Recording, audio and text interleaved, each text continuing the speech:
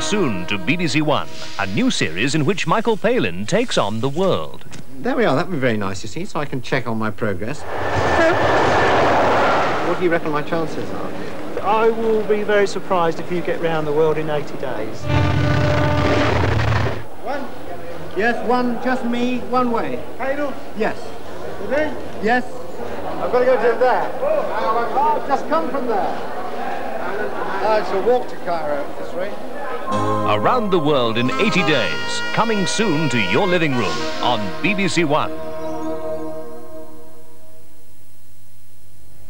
Well, here on One in just over 15 minutes, a reluctant Michael Caine finds himself halfway around the world, trying hard to avoid the attentions of his best friend's daughter.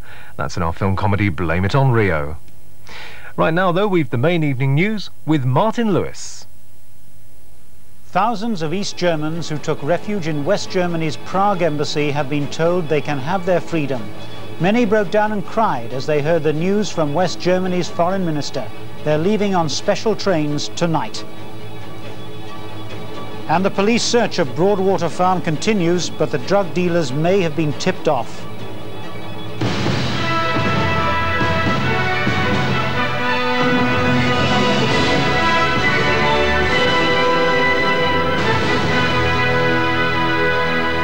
Good evening.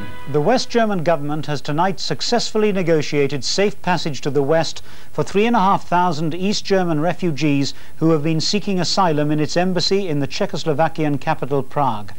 The refugees cheered, cried and shouted freedom when the West German Foreign Minister Hans-Dietrich Genscher personally broke the news to them. The Bonn government says they are leaving on 5 special trains sometime tonight, and it expects a similar outcome next week for 650 more East Germans crowded into its embassy in Poland. Hans-Dietrich Genscher arrived unexpectedly in the Czech capital shortly after leaving the United Nations in New York. There he discussed the refugee crisis with the foreign ministers of Czechoslovakia and East Germany.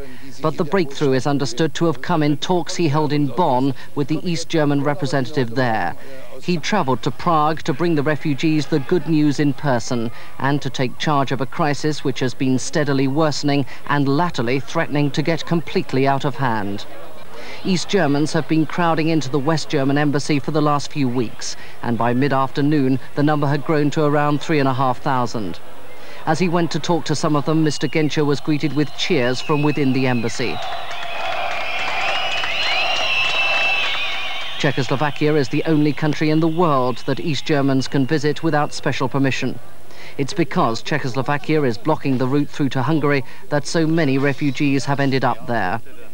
Special trains will take the refugees direct to West Germany, following what's bound to be seen as a major triumph for Mr. Genscher in persuading hardline Czechoslovakia to allow such an extraordinary exodus into the West.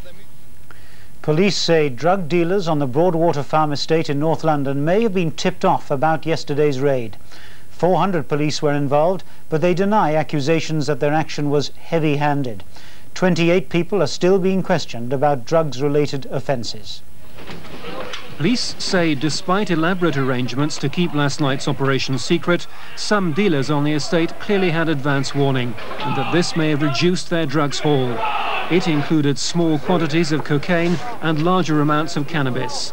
Equipment was also found which could have been used to make the highly addictive cocaine derivative crack. Police back patrolling the estate today deny that their raid was heavy-handed. They say the drug problem was getting out of hand and that young children regularly saw open dealing and violence. I have had operations down there before. Lots of people have been arrested, but we're only getting it users. We're after dealers, and from the dealers the suppliers. One's got to break the circle, and that does involve risk. Since the riots here almost exactly 4 years ago, some of the worst seen on mainland Britain, much has been done to improve the estate and to rebuild police-community relations. But the local council believe the scale of last night's operation has destroyed much of that work. In fact, over the last 2 years, the levels of crime have dropped dramatically. And the last neighbourhood committee, the police came along and they said, crime is down by 70%. We're happy with that.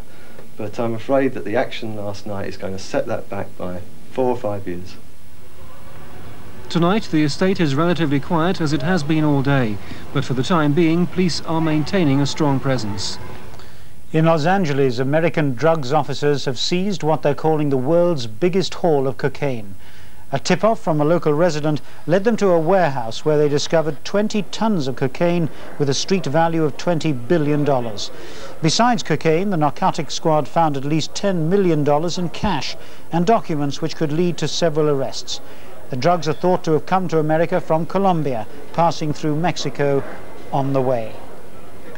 The Labour Party starts its annual conference in Brighton tomorrow in confident mood. The latest opinion polls show a Labour lead of between 5 and 7 percentage points.